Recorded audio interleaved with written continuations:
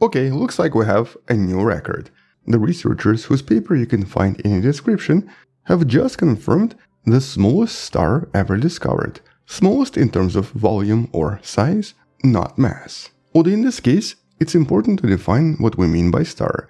This is still a main sequence star, meaning that it still has fusion. Different from an object like a neutron star that's even smaller in size, or a white dwarf that's smaller as well. But none of those are technically stars. The more accurate term is degenerate star, a star containing degenerate matter, but no more fusion and no more nuclear reactions. In this case though, we actually have what's known as a hot subdwarf, which basically didn't just break a record, but also just sort of rewrote some of the theories behind star sizes in general. Because for a very long time, we always thought that the smallest types of stars are always going to be red dwarfs. So, you know, stars like Proxima Centauri, TRAPPIST-1, and so on, the most common type in the galaxy. Stars that are pretty much everywhere.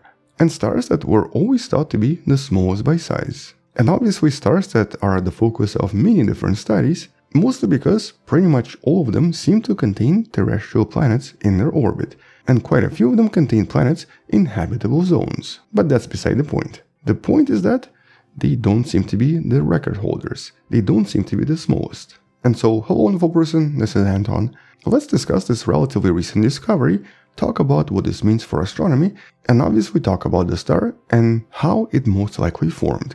Because it was unlikely to have formed so small.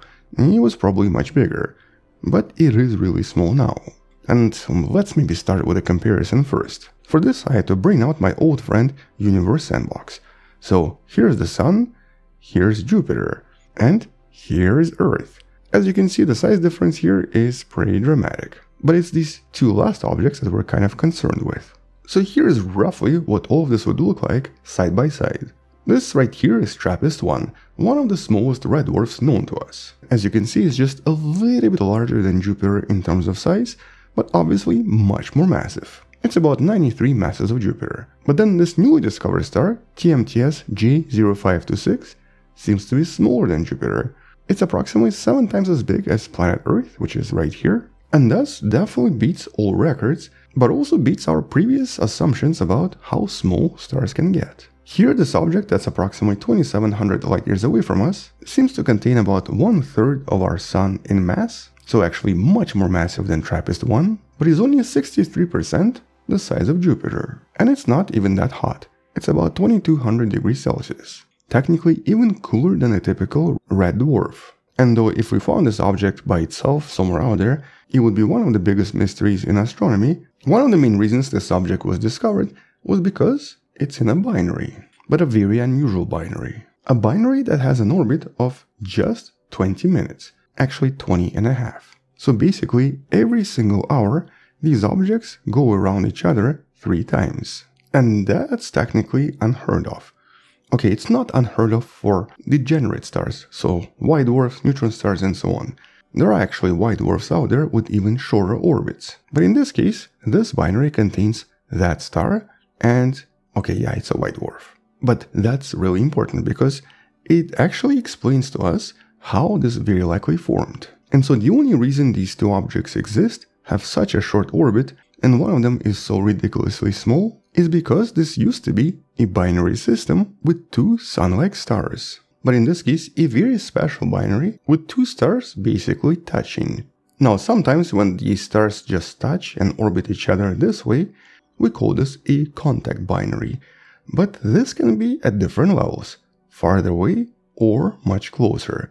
And sometimes it can actually be so close that they basically start to resemble a single object. This can be referred to as an over-contact binary, or in more extreme examples, a common envelope binary. It basically resembles, I guess, a number 8, or I guess some kind of a spinning snowman. But because these are sun-like objects, with time, as they get older and older, one of them will eventually start to expand. So in essence, kind of like our Sun, becoming larger and larger in a process, eventually losing its envelope, and then, at some point, becoming a white dwarf and creating what's known as a planetary nebula.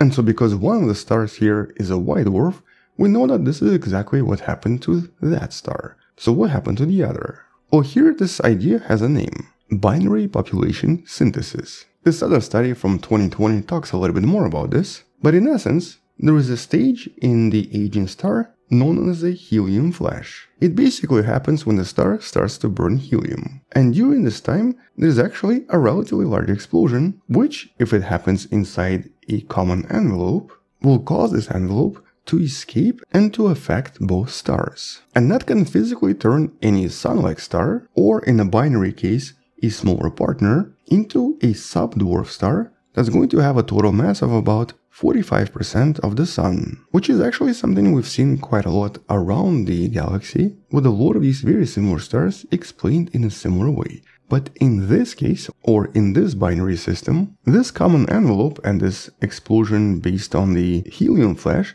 very likely happened not once, but twice. Specifically because of the second star that now reached its stage. And so because of this, the common envelope decreased in size even more, thus creating an object that's even smaller, a third of the Sun, which is precisely what we see in this particular binary. And so in this case, the theory and the predictions from 2020 explain this really well. And so we can actually only find these really small stars if they have some kind of a white dwarf partner in a very close orbit. And here this is actually, I guess, also a record. It's technically the star with the shortest binary orbit, mostly because all of the other previous record holders were always white dwarfs.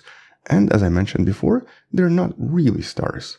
They're degenerate stars, or in some sense, they're basically stellar remnants. But here we do have an actual star in an orbit of just 20 minutes. This star is still conducting fusion and is still in its main sequence stage, something you can read more about in one of the studies in the description. And intriguingly, the researchers here also suggest that this is possibly an absolute orbital minimum. Basically, this is as low as it gets. They don't actually think it might get any lower, because at that point either the star will change as well, becoming a white dwarf, or the white dwarf might start completely destroying the star because of its much higher density and the tidal effects, thus eventually causing nova and turning the star into something else, maybe even a planet. Now, as a matter of fact, at the moment it's not entirely clear what the future of the system is yet and what exactly this will become. But by being such an exciting discovery and such an exciting star, I'm sure we'll have some explanations really soon. Either way though, a really exciting discovery and obviously